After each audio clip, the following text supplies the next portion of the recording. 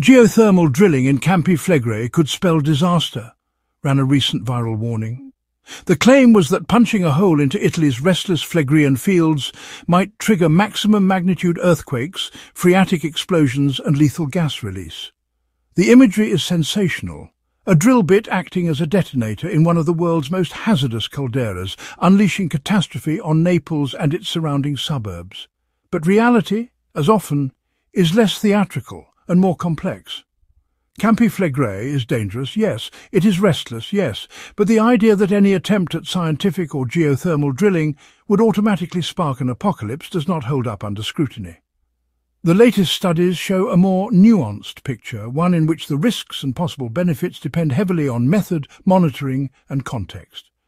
Campi Flegrei, the burning fields of antiquity, is not just another volcano, it is a supervolcano, a collapsed caldera that once expelled hundreds of cubic kilometers of magma in eruptions that shaped Mediterranean history. Today, the vast basin lies beneath western Naples and Pozzuoli, where nearly 1 million people live atop fumaroles, steaming vents and shifting ground. For decades, scientists have documented the phenomenon of Brediceism, slow uplift and subsidence of the ground at rates of centimetres per month, accompanied by earthquake swarms. In the early 1980s, the city of Pozzuoli was evacuated after the ground rose more than 1.5 metres in 2 years, cracking buildings and terrifying residents. The cycle has repeated in recent decades, with GPS instruments showing steady uplift again since the early 2000s. What drives this unrest? The simple story of magma intrusion has been replaced by a more detailed mechanism. A series of recent studies, including laboratory experiments at Stanford, revealed that the key lies in a sealed geothermal reservoir beneath Pozzuoli. Rainwater and groundwater percolate down into this hot aquifer, where they are heated far above boiling point. A caprock above the reservoir acts like the lid of a mocha pot, impermeable, prone to self-healing fractures. As pressure builds, the rock eventually cracks, the water flashes explosively into steam, and earthquakes rattle the area. Sometimes these bursts reach the surface as violent steam-driven eruptions. Historical accounts of Monte Nuovo in 1538 describe exactly such phenomena: fractures opening, cold and hot water bursts, clouds of boiling steam. The upshot is sobering. Campi Flegrei today is like a loaded spring, a sealed reservoir accumulating pressure, with periodic ruptures that shake the land. GPS and seismic networks confirm that as the uplift accelerates, the earthquakes grow slightly stronger, with magnitude 3 events already rattling modern suburbs. The caldera is inherently prone to phreatic explosions, which scientists warn are difficult to predict in time or size. This background makes the question of drilling highly sensitive. Critics argue that boring into such a system could be like tapping a pressure cooker. Yet the historical record tells a different story. Italy has, in fact, drilled Campi Flegrei before. In the 1970s and 80s, a major geothermal campaign sunk dozens of wells, some as deep as 3 kilometres.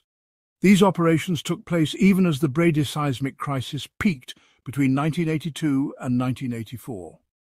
Far from triggering disaster, the drilling coincided with natural unrest, yet did not produce unusual earthquakes or eruptions. Geologists later concluded that the campaign did not raise particular concerns during that upheaval. Some wells even re-injected fluids to stabilize pressures. There is no evidence that drilling aggravated the crisis. That record underpins arguments in favor of exploring geothermal energy in the region. Campi Flegrei is hot. Some wells found water at 200 degrees Celsius, only a couple of kilometers down. Harnessing this heat could, in theory, provide renewable power and district heating for Naples, reducing dependence on fossil fuels. The challenge has been more practical than apocalyptic.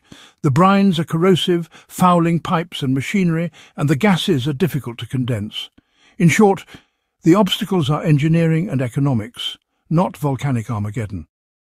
A review of Italy's past projects concluded that the elements at the expense of the use of heat derive mostly from technological problems, rather than the real danger of triggering a chain reaction that even generates an eruption. Still, the caldera is not to be underestimated. A Nature Communications study published in 2025 mapped a gas-rich reservoir about 2 kilometers down, capped by ductile rocks at 1 to 2 kilometers. The researchers described a rigid shell over a charged tank, where seismic swarms start in the caprock and propagate downward. They warned that both earthquakes and phreatic explosions remain plausible scenarios in hazard assessments. The implication is clear. Drilling could intersect this delicate balance. Punching into the reservoir might relieve pressure in a controlled way, or it might puncture the lid and dump pressure catastrophically. Laboratory tests reinforce the caution. In Stanford rock experiments, once the caprock cracked, even slightly, the trapped water explosively turned to steam. The setup produced booming bursts like miniature explosions. It is not hard to imagine the real caldera responding in similar fashion. This is why volcanologists remain wary. But here is where nuance matters. Drilling is not a monolith. A geothermal well designed to re-inject fluids and monitor pressures is not the same as an uncontrolled puncture. Decades of global geothermal experience, from Iceland to Japan, show that with careful engineering, even high-temperature volcanic zones can host power plants without triggering cataclysmic events. The earthquakes induced by such projects are usually small, magnitude 1 to 3, and fade when pumping stops. The largest geothermal-induced quakes globally have barely reached magnitude 4, comparable to what Campi Flegrei naturally produces in its unrest cycles. Some researchers even argue that managed extraction could stabilize the caldera. By withdrawing fluids, they say, you reduce the very pressure that drives bradyseism and quakes. Geophysicist Tiziana Venorio, herself a native of Pozzuoli, has described this as preventive healthcare for the volcano, draining excess groundwater to ease symptoms before they escalate. In this view, drilling could be part of hazard mitigation, not merely a hazard. The counterpoint is that Campi Flegrei's plumbing is fickle. The caprock reseals itself quickly, meaning any relief may be temporary. You might bleed off steam today, but the system repressurizes within months. Worse, meddling with the fluids could shift the chemistry and pathways in unpredictable ways. Gas content is already trending more magmatic, with increasing sulfur signatures detected in fumaroles. That hints at deeper processes feeding the system, beyond the reach of surface wells. If the deeper magma is awakening, tinkering at the margins may not prevent escalation. Gas hazards are another concern. Campi Flegrei vents already emit hundreds of tons of carbon dioxide daily, along with hydrogen sulfide and radon. If drilling intersected a high-pressure gas pocket, it could vent suddenly. Carbon dioxide is heavier than air. A dense cloud flowing down streets could suffocate people, as seen in Cameroon's infamous Lake Nyos disaster. Hydrogen sulfide at a few hundred parts per million is immediately lethal. Engineers design flaring and venting systems to prevent such scenarios, but failure cannot be excluded. Even a brief uncontrolled release could be hazardous in the urban setting of Naples. Despite all this, no major commercial project is underway. The only recent drilling effort was the Campi Flegrei deep drilling project, begun in 2012. That research borehole reached 500 meters at Bagnoli, confirming the extreme geothermal gradient, but stopping well short of tapping the reservoir. Its purpose was scientific: to gather samples, measure in situ stresses, and test monitoring technologies. It produced no accidents, no swarms, no eruptions. Instead, it provided valuable data for hazard assessment. Grandiose proposals have surfaced from time to time, like a 2013 plan touting power equivalent to 4 nuclear plants, but they remain on paper. The truth is that any attempt to commercialize Campi Flegrei's heat would face extraordinary scrutiny. Italian authorities classify the caldera as a civil protection issue. Any project would be vetted by volcanologists, seismologists, and emergency planners. In practice, the science-first approach has prevailed: careful study rather than exploitation. The debate crystallizes around risk versus reward. On one hand, Campi Flegrei offers a tantalizing source of renewable energy and a natural laboratory for volcano science. On the other, it is a simmering system whose phreatic temperament makes it one of the most dangerous volcanoes on Earth. No peer-reviewed study has demonstrated that drilling would trigger a catastrophic eruption. but all caution that interference carries uncertainties. There is no precedent anywhere for human drilling unleashing a super-eruption. There are, however, precedents for geothermal projects operating safely in volcanic terrains. This leaves us with perception. Viral warnings thrive on worst-case imagery. Megaquakes, killer gas clouds, eruptions swallowing Naples. The science paints a subtler picture. Drilling could in principle provoke localized steam bursts or microseismicity, but managed properly it could also relieve pressures and provide crucial data. The real risk is not Armageddon, but mishandling, sloppy engineering, poor monitoring, or political haste. Done right, it is unlikely to produce the mega disasters that headlines predict. The controversy surrounding geothermal drilling at Campi Flegrei is not just about geology, it is also about public trust, history, and how societies weigh risk against opportunity. When scientists and engineers discuss the idea of drilling into the restless caldera, they are not simply calculating rock stresses or thermal gradients. They are negotiating the balance between fear and innovation in one of the most densely populated volcanic regions on Earth. For many residents of Naples and Pozzuoli, the memories of forced evacuation during the 1980s are still vivid. Entire families had to abandon their homes when the Brady's seismic crisis cracked streets and split walls. To this day, many locals feel the government overreacted, while others believe officials underplayed the true danger. Against that backdrop, proposals to deliberately drill into the very system that displaced them sound reckless. Public meetings on the subject often feature heated arguments, where residents voice concerns that scientists are playing with fire in their backyard.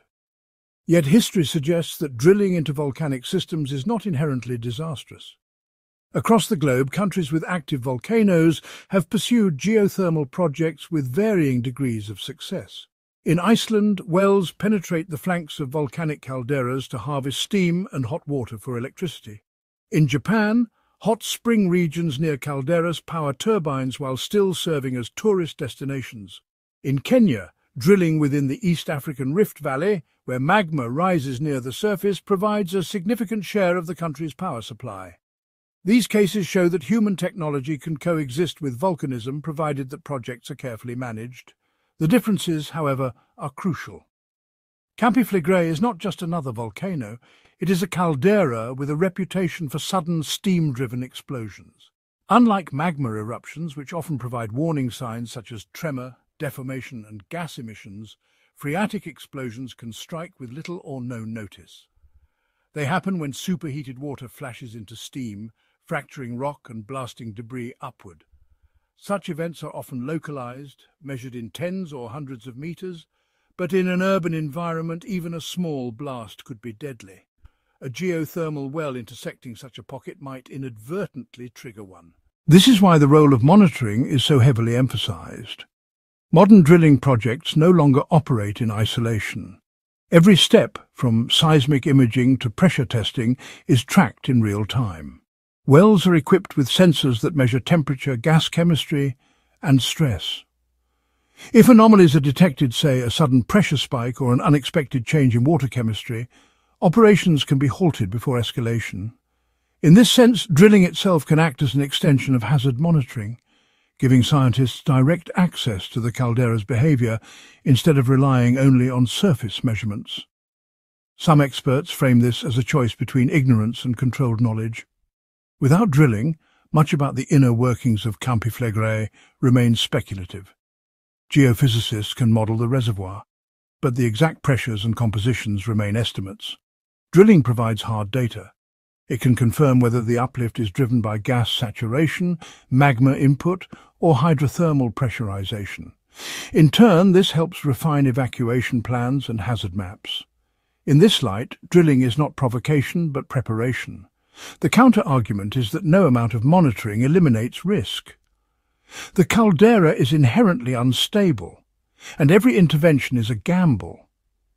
Even if a geothermal project is intended only for science, the possibility of unexpected side effects, such as opening a new fracture system or destabilizing the caprock, cannot be ruled out. Some critics warn that once a borehole is drilled, the system may react in non-linear ways, creating feedbacks no one anticipated. The fear is not that drilling will cause a super eruption, but that it might trigger localized accidents that spiral into social panic in a region already on edge. That social dimension is as important as the geological one. In a city where millions live within evacuation zones, even a minor incident could ignite fear and misinformation. A steam vent erupting at a drill site might be scientifically minor, but in the public imagination, it could look like the start of an eruption. Trust in authorities is already fragile. Mishandling communications could prove as damaging as the event itself. One intriguing angle is whether controlled fluid extraction could actually stabilize Campi Flegrei. If the uplift is driven primarily by water pressurization beneath the caprock, then systematically bleeding off that water might reduce stress and lower the risk of phreatic blasts. Advocates describe this as managing the caldera rather than leaving it entirely to nature. Detractors counter that such management is hubris, likening it to attempting to defuse a bomb without knowing the wiring. At best, the relief might be temporary. At worst, it might destabilize other zones. The truth likely lies somewhere in between. Small-scale drilling can safely provide knowledge, but large-scale exploitation is premature. The technology to fully harness Campi Flegrei's heat exists, but the social license to do so does not. For now, science rather than commerce defines the conversation. Researchers continue to propose boreholes in carefully selected areas designed to probe rather than pump. The data they gather helps refine eruption forecasts and contributes to the global understanding of caldera dynamics. What cannot be ignored is the long-term perspective. Campi Flegrei is not going away. It has erupted in the past, and it will erupt again, whether in decades, centuries, or millennia. The challenge for Naples is not to eliminate the hazard, but to coexist with it. Drilling, if done, is one piece of a larger strategy that includes monitoring networks, civil protection plans, and community education. The aim is not to conquer the volcano, but to live safely in its shadow. And that may be the most important corrective to the apocalyptic warnings circulating online. No, geothermal drilling is not going to trigger maximum magnitude earthquakes or super eruptions out of nowhere. There is no scientific precedent for human activity unleashing events on that scale. What drilling can do is produce small quakes, alter local gas emissions, or, if mishandled, trigger minor phreatic bursts. These are manageable risks, provided that projects are transparent, rigorously monitored, and scientifically justified. The real danger is not a drill bit, but complacency. If public fear paralyzes science, Campi Flegrei remains opaque, leaving Naples vulnerable to surprise. If panic overblown by headlines leads to distrust, even well-intentioned safety measures might fail for lack of cooperation. The challenge, then, is balance, learning enough to protect lives without stirring unnecessary alarm. In the end, Campi Flegrei is a paradox. It is both a threat and a resource, a hazard and a laboratory. Drilling into it is neither an invitation to apocalypse nor a guarantee of safety. It is a tool, powerful, risky, and deeply human in its ambition. Whether that tool is wielded wisely depends not only on geologists and engineers, but on communities, governments, and the willingness to face reality without distortion. What is certain is this: the Phlegraean Fields will continue to shift, breathe, and remind us that the earth beneath Naples is alive. Whether we dare to drill or not, the story of Campi Flegrei will unfold on its own timescale, long after headlines fade. If you found this deep dive useful, don't forget to like, share, and subscribe so more people can explore the truth behind sensational headlines and understand the real science shaping our world.